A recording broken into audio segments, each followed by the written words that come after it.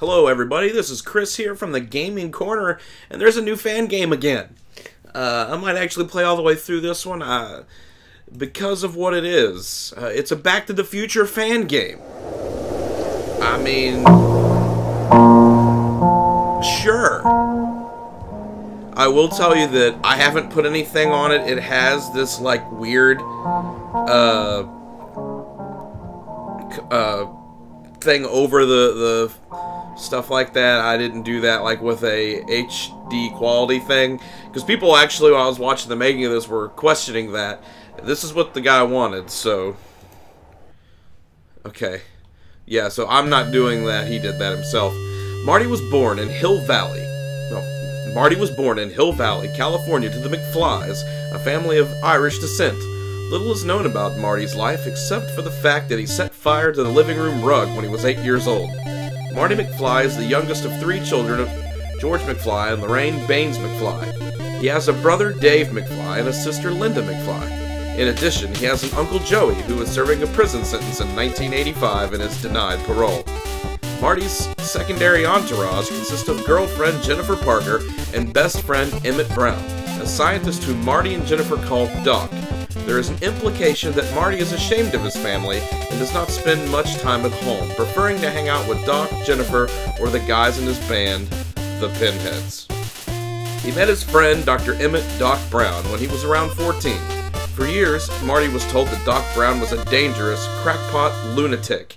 So, being a red-blooded American teenage boy, age 13 or 14, he decided to find out just why this guy was so dangerous. Marty snuck into Doc's lab and was fascinated by all the cool stuff that was there. When Doc found him, he was delighted to find that Marty thought he was cool and accepted him for what he was. Both of them were the black sheep in their respective environments. Doc gave Marty a part-time job to help with experiments, tend to the lab, tend to the dog, etc. In 1985, Marty plays guitar with his group, the Pinheads, and likes listening to Huey Lewis and the News, Tom Petty and the Heartbreakers, and Van Halen. He is a talented skateboarder and proven to be an excellent pistol shot, a skill he has honed by endlessly playing shooting gallery games such as Wild Gunman at his local 7-Eleven.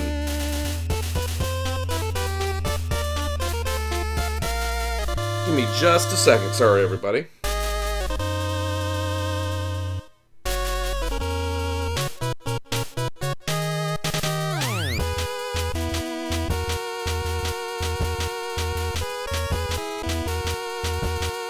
Okay, sorry about that. We are, during this quarantine, I'm still working, so every now and then I get emails, and I hadn't gotten them all day, and I got it right when I started the game. But we got more. Marty is a friendly, easygoing, but accident-prone everyman who can sometimes lack critical thinking skills. He is nevertheless brave in the face of danger, and can be very quick-witted and intelligent. He has shown some good and basic street fighting skills, and often throws punches in hand-to-hand confrontations. What the hell's that? That's about what I think of him. He is loyal to his family and friends, regardless of whether or not he is estranged from them. His major character flaw is his pride, which causes him to take unnecessary risks to show the others that he's not a coward. Basically, what's wrong, McFly? Chicken? Nobody. Nobody calls me Chicken Needles. Nobody. So this guy did the Monkey Island fan games. That kind of odd one I played a little bit of with like the random weird looking Phoenix Wright. So I think this is more my game here. I love Back to the Future. That's my opinion. You know, a great series. One of the best trilogies of all time, in my opinion. Hill Valley, Saturday, October 26th, 1985. Before going to school, I visited Doc in his garage at 1646.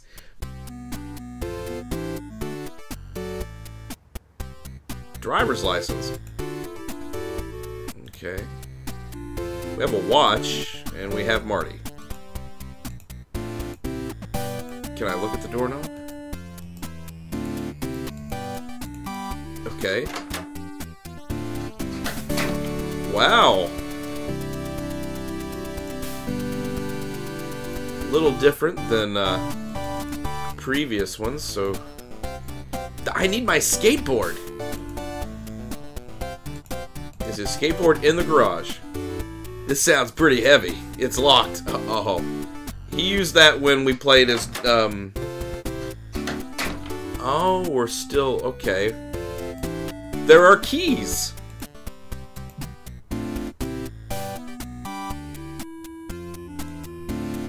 Alright, let's, see if these keys...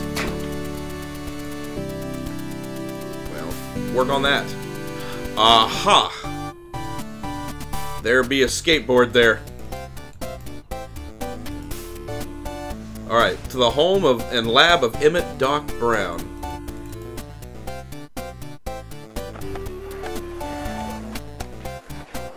Gonna get back in time. Bum, bum, bum, ba-dum, ba-da-dum, ba-dum, ba-dum. Ba-da-da-da, ba-da-da, ba-da, ba-da, ba-da, ba-da. Actually, I want to go back. I didn't really mean to go in yet.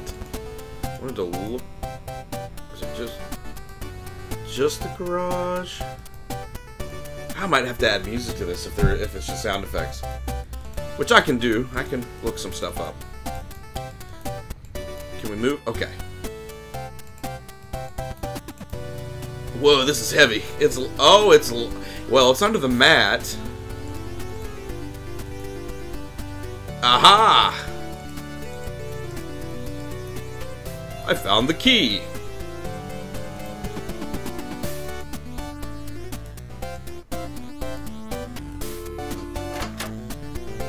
Hey, Doc! Doc, hello? Anybody home? Einstein! Come here, boy! What's going on? Oh, God, dude, that's disgusting! Where the hell is everybody? Oh. Oh. I want my guitar.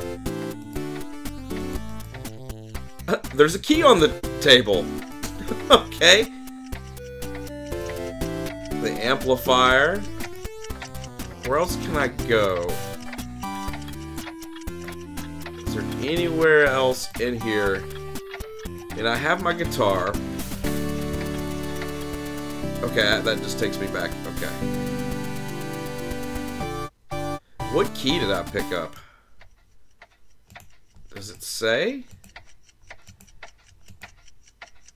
No.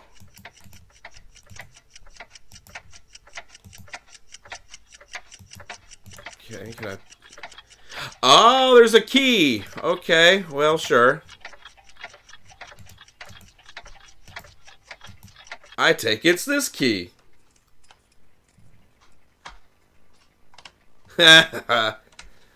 Smart way to get around some of the stuff. I can see why he did the way he did it. Why not just make 10 louder? Why 11? Because 11 is always louder than 10.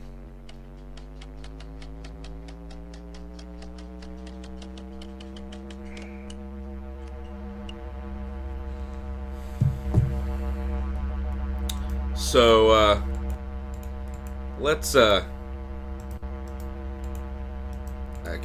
take the guitar, maybe, huh, don't put a,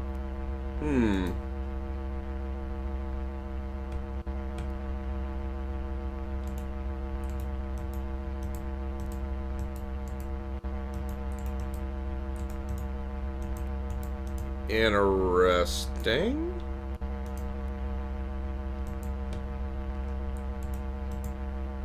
Huh.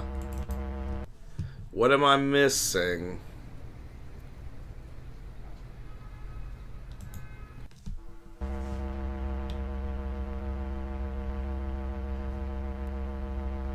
Do I need to plug...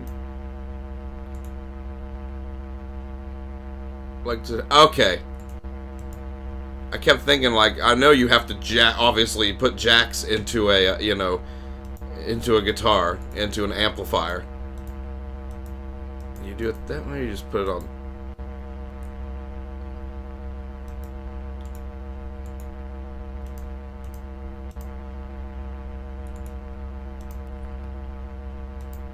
Okay, there we go.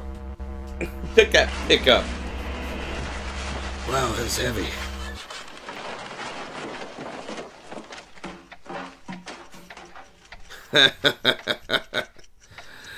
Oh. Whoa. Rock and roll.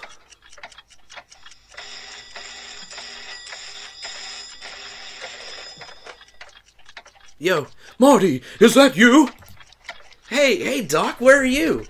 Thank God I found you. Listen, can you meet me at Twin Pines Mall tonight at 1:15? I've made a major breakthrough, and I'll need your assistance. Wait a minute. 1:15 in the morning? Yeah, What's going on? Where have you been all week? working. Where's Einstein? Is he with you? Einstein, yeah, he's right here with me. You know, Doc, you left all your equipment on all week.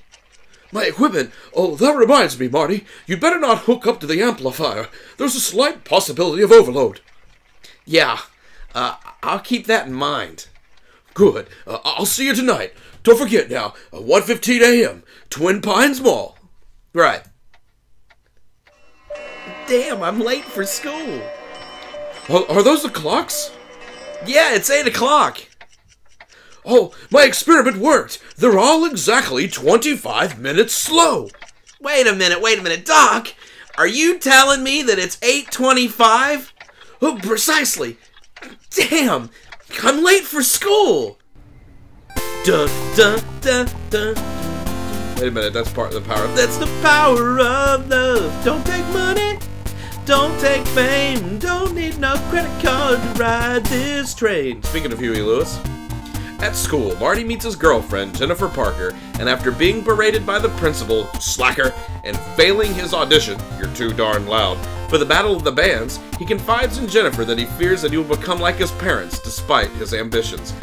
I don't think I could take that kind of rejection. At home, Marty's cowardly father, George, is bullied by his supervisor, Biff Tannen, while his mother, Lorraine, is an overweight, depressed alcoholic. I don't really think she's overweight. I wish, if that's overweight, I am morbidly obese. See, depressed alcoholic. I like how there's a sort of, like, trying to be Huey Lewis in the background. Lorraine recalls how she met George when her father hit him with his car, and she subsequently nursed him back to health.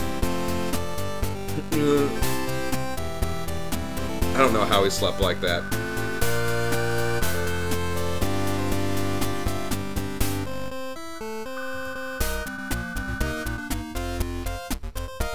Hello? Marty, you didn't fall asleep, did you? No, don't be silly. Listen, this is very important. I forgot my video camera. Can you stop by my place and pick it up on your way to the mall? Yeah, I'm on my way. Is there anything to pick up in here today? No, we still have our guitar. Oh. Well, we know we need to go to the lab, so... Let's see. What is this? Room. Well, just because it... Look around. Okay. Well, there's the camera.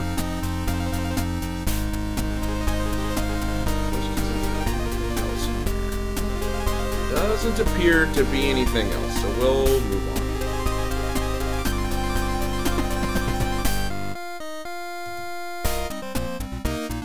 Twin Pines Mall.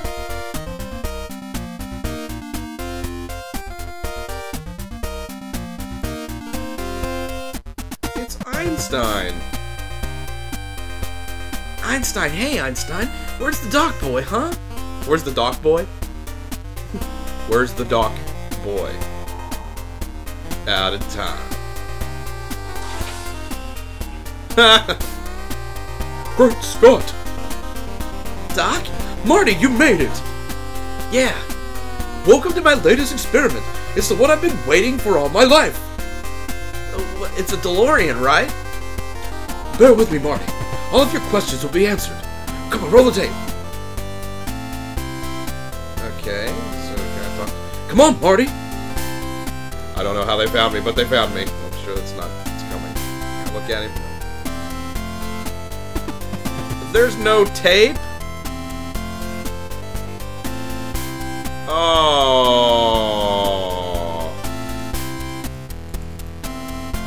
Oh. Where's the... There's the tape. Game? You tried. You tried to get me, but you didn't. Okay. Then we'll proceed. Doc, is that a... Never mind that. Never mind. Alright, I'm ready. Good evening. I'm Dr. Emmett Brown. I'm standing on the parking lot of Twin Pines Mall. It's Saturday morning, October 26, 1985, at 1:18 a.m., and this is a temporal experiment number 1. Come on, Einie. Hey, get in there. That's a boy. Get up, sit down. Put your seatbelt on. That's it. Good. Have a good trip, Einstein. Watch your head. You have this thing hooked up to the car? Watch this. Yeah, okay, got it. This thing reaches 88 miles an hour. You're gonna see some serious shit. Please say that. Okay, if my calculations are correct, when this baby hits 88 miles per hour, you're gonna see some serious shit.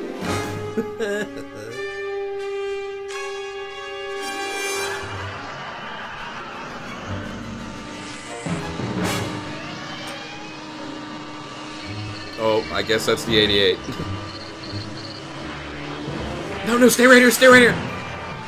Pew!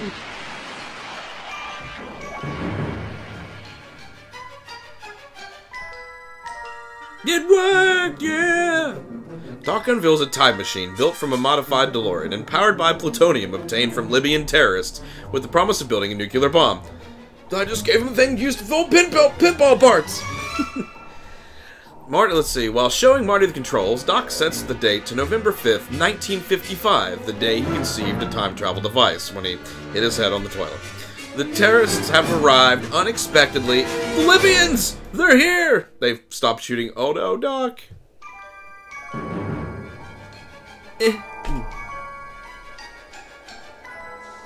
Oh no! You bastards!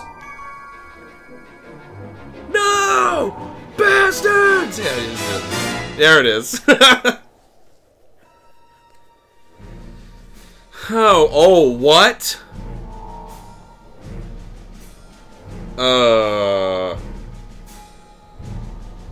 Is there no save? Oh.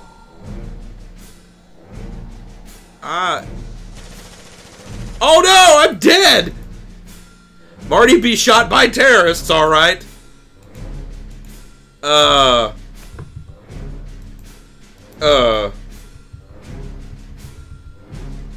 now it lets me save. Oh, Marty got killed by terrorists. Well, it's a great place to end the first episode, because Marty's dead. So the space-time continuum, completely gone. Apparently we're not supposed to run to the right. I guess it's exactly what the movie was, which I don't remember. So, this has been Chris from the Gaming Corner playing the fan game Back to the Future. I hope you've enjoyed. I certainly have so far. Stay tuned for the next episode, because I will keep playing this one. Bye, everybody.